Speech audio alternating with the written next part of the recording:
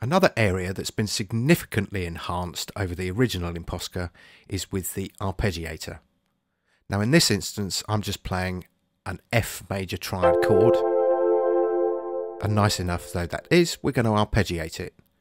Now we have the normal functions exactly as the original impOSCar. We can go up,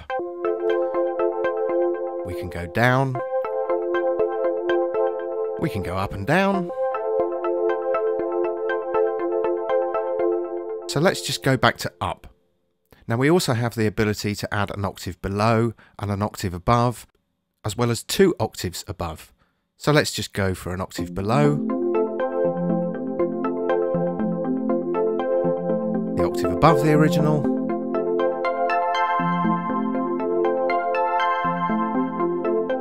and with the octave order we can set how the octaves play as well as the order of the notes. So we have notes playing up, but let's have the octave order down.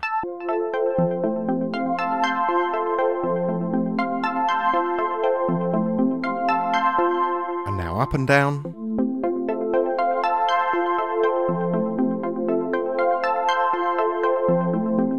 And if we want, we can add 2 octaves above the original.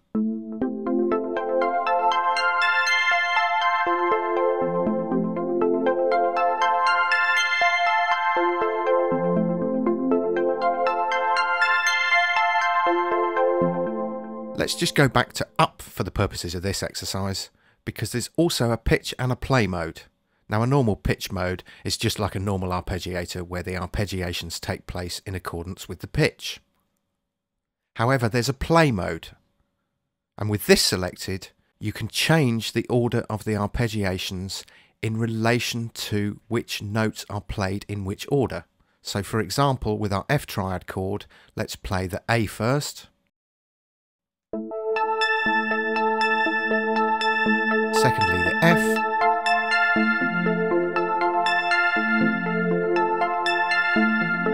and we can hear that the A plays first, followed by the F, and finally the C.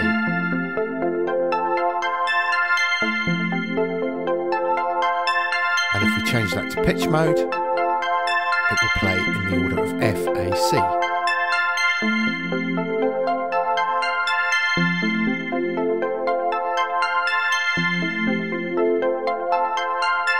And back to play mode.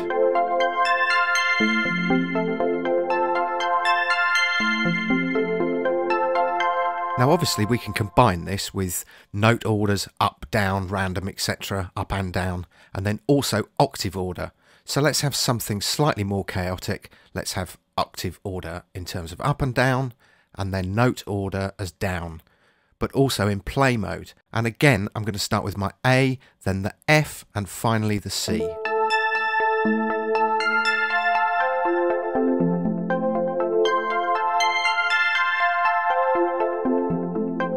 And then we'll introduce a random note order.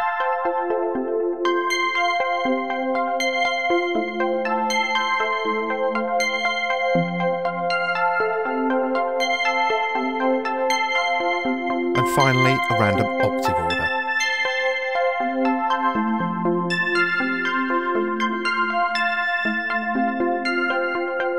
Get rid of the second octave above. And the first octave above.